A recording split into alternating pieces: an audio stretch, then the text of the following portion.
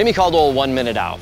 I want to talk to you about shooting your pistol with night vision or under night vision. You know, here I've got my new Walther PDP.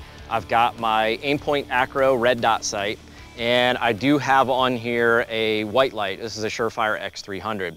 Now, I've got a couple different options. You know, for me, anytime in combat when I had to go to my pistol and I was already under nods, there was no sense in taking that extra time to flip your nods up. You really don't need to. Even, you know, if you're running iron sights with a white light, then you can just simply tilt your head back. You can look under your nods, you know, and that's another thing is, you know, I stress this a lot of my classes is get rid of those eye cups. So if you're in night vision, whether it's a PVS 14 or, you know, your PVS 31s, any type of dual goggle system, if it comes with eye cups, get rid of them, all right? Because what's happening is you're just reducing your field of vision outside of your night vision, right? Our night vision only gives us 40-degree field of view, whether that's a single or a double, or 98 degrees if you're lucky enough to have a pair of panos.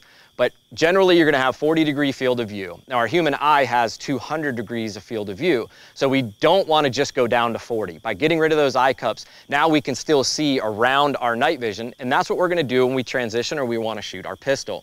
Is when we're under nods, we can easily just tilt our head back and either hit our white light and it will illuminate our target and it's going to illuminate our irons. Or if we've got a red dot, I don't even need to do that. I keep my night vision down and I just push the pistol out, present, and I'm able to see my red dot no problem through my night vision.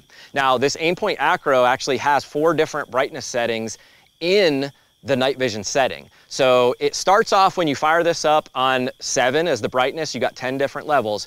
And all you have to do is dial it down, check out, make sure that you're in a setting that will work with your night vision for the way that your stuff is set up, right? And that is it. That's all you need to do for nighttime. So once you're under nods, you can look straight through. You don't even need your white light. You'll be able to see your target, see your dot, and execute.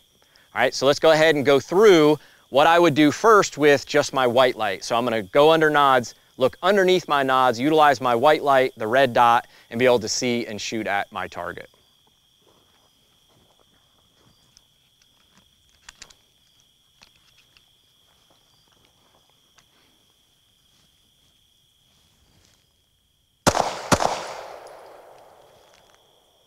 All right, there it's nice and easy. All I have to do is I can still see everything that's going on under my night vision. I've decided I needed to go to my pistol, just look up, look underneath them, engage that threat, engage that target, white light's on, and then I tilt my head right back down, I'm back under nods and being able to see everything else that's going around.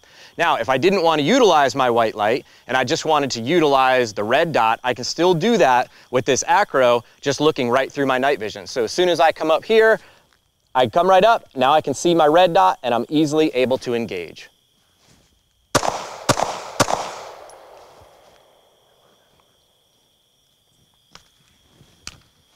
It's as easy as that when we're shooting under night vision, not much difference. Just get yourself a good red dot, or if you have irons, make sure that you've got that white light and you can effectively engage any targets at night under nods.